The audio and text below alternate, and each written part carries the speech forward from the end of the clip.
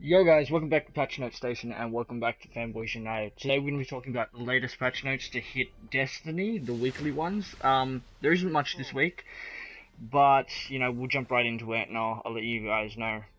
I just want to say straight away that I apologize for last week. I was having trouble with my audios, I still am. I'm trying to get that fixed for you guys. So basically, this week, we've got some good news coming in from the weekly strike. So you know how when you go and find a weekly match, you need to be in a party, or you either play by yourself. Like, there's no matchmaking for it. Well, Destiny has heard our prayers, and they're answering it. Basically, we're gonna have matchmaking now, which is really, really good. It's a step in the right direction. There is no matchmaking for the Nightfall yet, nor the raids, and I think we really need it for the raids and the Nightfall. But, hopefully we see that soon. It's really, really good that we can now get put into a party with randoms, because sometimes our friends or whoever you do the raid with, whoever we do the weekly with aren't online, so it's just a pain in the ass, and you like to get it done before Xur comes along.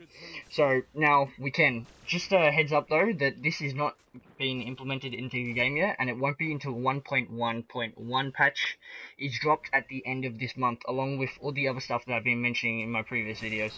So yeah, that's the main thing that's been added into this weekly update. The other small things is that Xur will no longer forget to bring engrams, exotic engrams, because that's a pain in the ass. We've got so many motes of light, and I imagine you guys do too. And since the exotic shards drop, he hasn't been selling them, so it's really, really good now that he brings those. Another thing is that the heavy ammo glitch, they're working on fixing that, and that will be fixed hopefully by the end of the month. The heavy ammo glitch is when you die and you lose your ammo. It's a real pain in the ass when you're versing Crota. Now, when you've got a rocket launcher, you generally lose a bullet, maybe two, and when you've got an LMG, you lose anywhere between 20 and 50.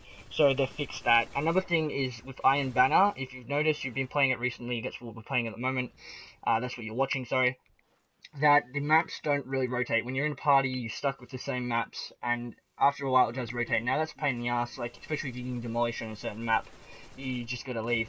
But they're gonna fix that.